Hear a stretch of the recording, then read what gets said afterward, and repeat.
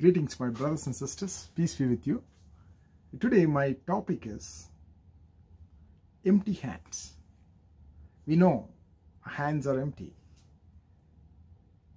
So, what it literally means, we grew up in a culture when we were young. If we are going to somebody's house, they used to tell us we should take something, either flowers, fruits, sweets, something which is nice, to give it to the people whom we are visiting. And I have seen in my own life, when we went to somebody's house, a relative's or friend's house, we need to carry something or the other, some fruits or sweets or flowers, etc.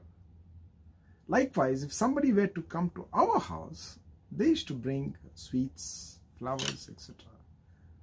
So when we know that there is a family with children, so if we want to make them happy and joyful, we will take something like this.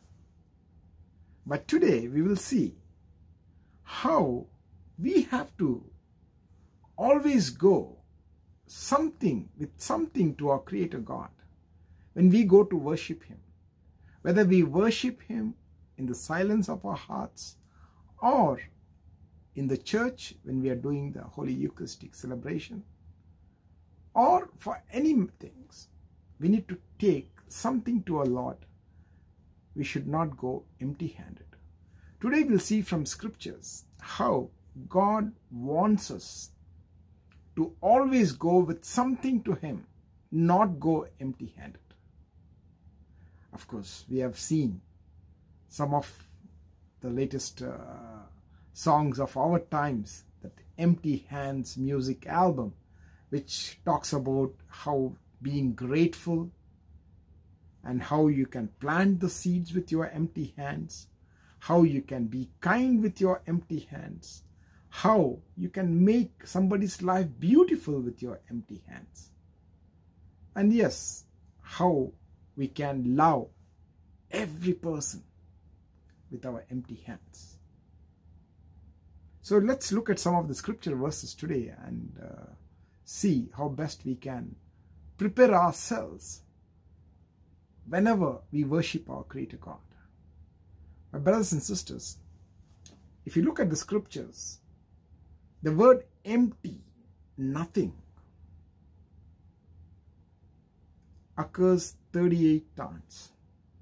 But the word empty hands occurs 13 times. So there is some significance in this. But all we want to understand here is God wants us not to go empty-handed when we go to Him or when we go to our fellow human beings. We need to at least carry that love with us. Our hands should be full of love, kindness, mercy and compassion when we deal with our fellow human beings. And like to God, we need to surrender ourselves to Him. Our offering is ourselves. Our human souls are the offerings to Him. Let's look at scriptures. Now in Mark chapter 12 verse 3, they seized him, beat him cruelly and sent him empty-handed. Mark chapter 12 is the story where we have this Good Samaritan story. So how the Samaritan gets attacked by bandits and they seize everything from him and sent him and left him empty-handed. Nothing he had nothing. And then we find how the persons who go, this is a traveler, and then the Samaritan comes and helps that person, bandages his wound and then puts him in an inn, and then lets the innkeeper know that whatever expenses he is going to incur on him, he will pay that back on his return. So what I'm seeing here is left empty-handed. So these bandits, they attacked him and killed him, almost killed him. But left him with nothing. Let's look at one more verse. In Luke chapter 1, verse 53. The hungry he has satisfied with choice of gifts, but the rich he sent empty-handed. Now, when we are poor, when we are hungry, only then God can fill us.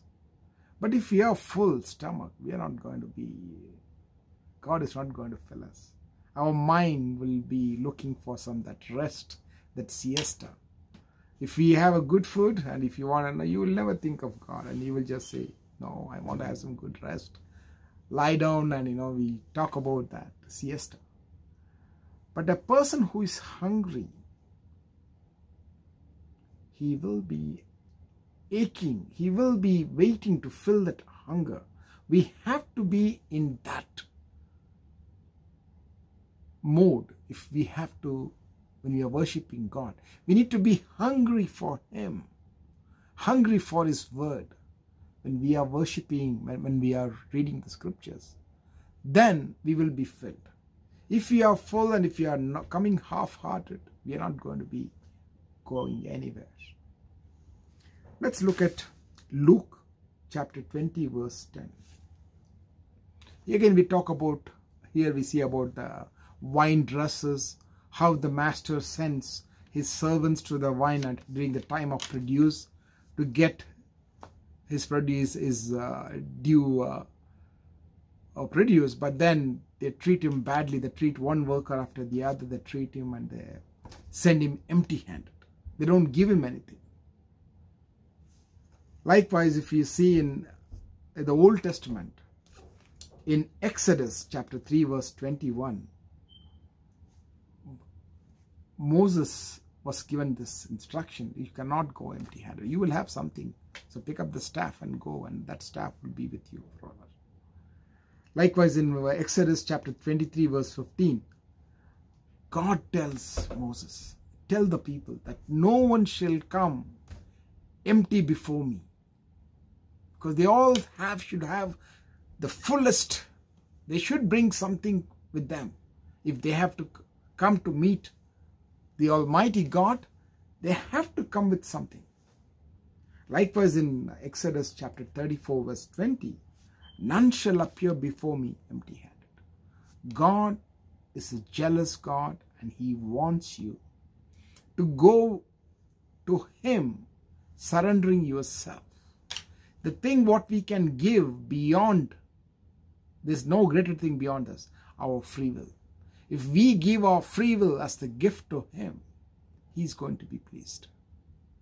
And that's our purpose, to please God. If we can please God, He can say, Mark chapter 1, verse 11, you are my beloved, I am well pleased with you. And this is what we need to hear. And we can hear this only if we surrender our free will to Him. Let's see some other Old Testament books. Deuteronomy chapter 15, verse 13. When we set the slaves free, do not let them go empty-handed. Provide them everything, whatever they need for their journey or till their settlement. My brothers and sisters, today we find in some of the cultures, some of the societies, if a person is terminated from the work for no fault of his, then he has given a package. He has given a severance package for him to take that and settle himself till he finds another job. This originated from the scriptures. When you are letting the slave go, do not let the slave empty-handed. My brothers and sisters, but there are some cultures, especially in the Middle East, if the owner doesn't like a person, he would not give a single penny, and he will just send him, let him die.